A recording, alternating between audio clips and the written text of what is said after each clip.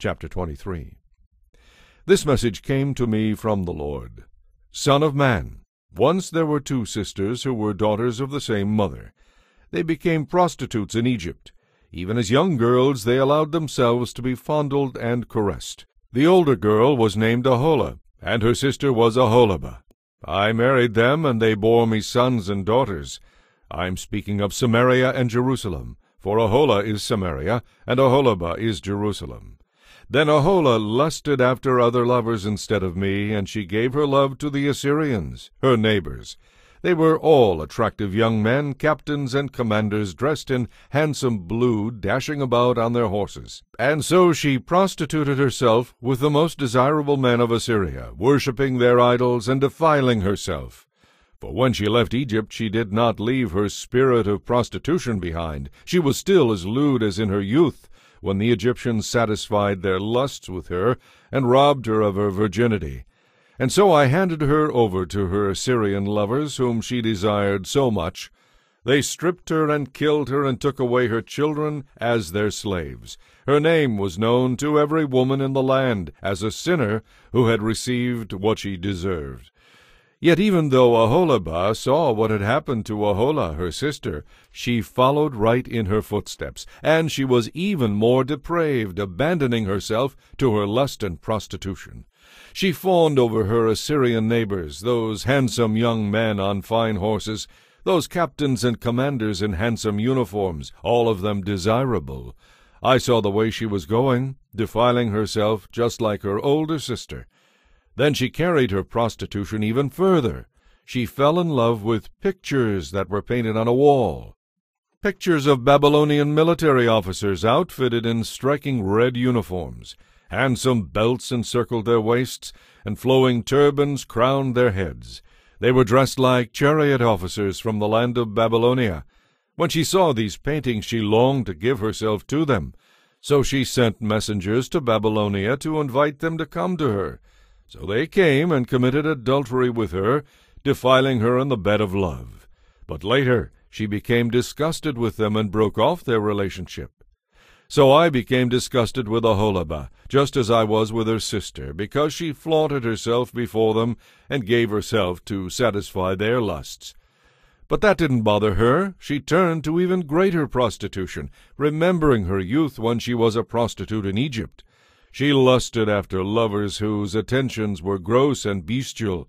And so, Aholibah, you celebrated your former days as a young girl in Egypt when you first allowed yourself to be fondled and caressed.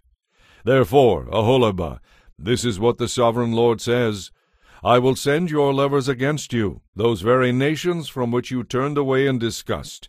For the Babylonians will come with all the Chaldeans from Pekod and Shoa and Koa, and all the Assyrians will come with them, handsome young captains, commanders, chariot officers, and other high-ranking officers riding their horses. They will all come against you from the north with chariots, wagons, and a great army fully prepared for attack. They will take up positions on every side, surrounding you with men armed for battle. And I will hand you over to them so they can do with you as they please. I will turn my jealous anger against you, and they will deal furiously with you. They will cut off your nose and ears, and any survivors will then be slaughtered by the sword. Your children will be taken away as captives, and everything that is left will be burned. They will strip you of your beautiful clothes and jewels. In this way I will put a stop to the lewdness and prostitution you brought from Egypt. You will never again cast longing eyes on those things, or fondly remember your time in Egypt. For this is what the sovereign Lord says: I will surely hand you over to your enemies, to those you loathe.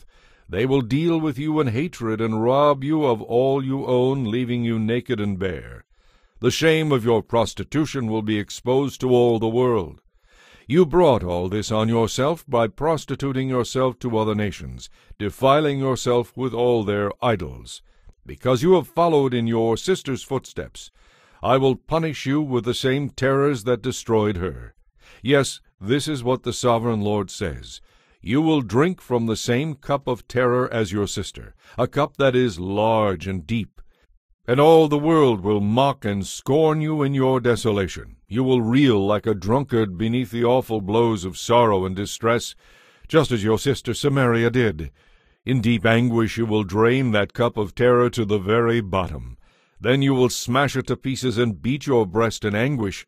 For I, the sovereign Lord, have spoken, and because you have forgotten me, and turned your back on me, says the sovereign Lord, you must bear the consequences of all your lewdness and prostitution.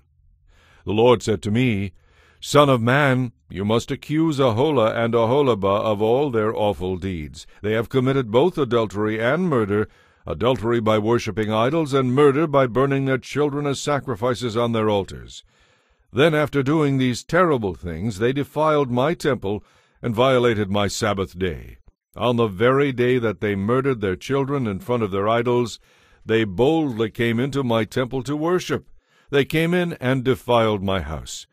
You sisters sent messengers to distant lands to get men. Then when they arrived, you bathed yourselves, painted your eyelids, and put on your finest jewels for them. You sat with them on a beautifully embroidered couch, and put my incense and my oil on a table that was spread before you. From your room came the sound of many men carousing.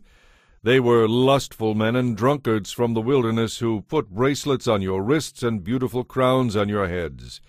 Then I said, if they really want to sleep with worn-out old prostitutes like these, let them. And that is what they did. They slept with Aholah and Aholibah, these shameless prostitutes, with all the zest of lustful young men. But righteous people will judge these sister cities for what they really are, adulteresses and murderers. They will sentence them to all the punishment they deserve. Now this is what the sovereign Lord says.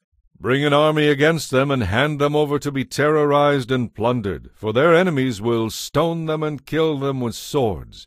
They will butcher their sons and daughters and burn their homes.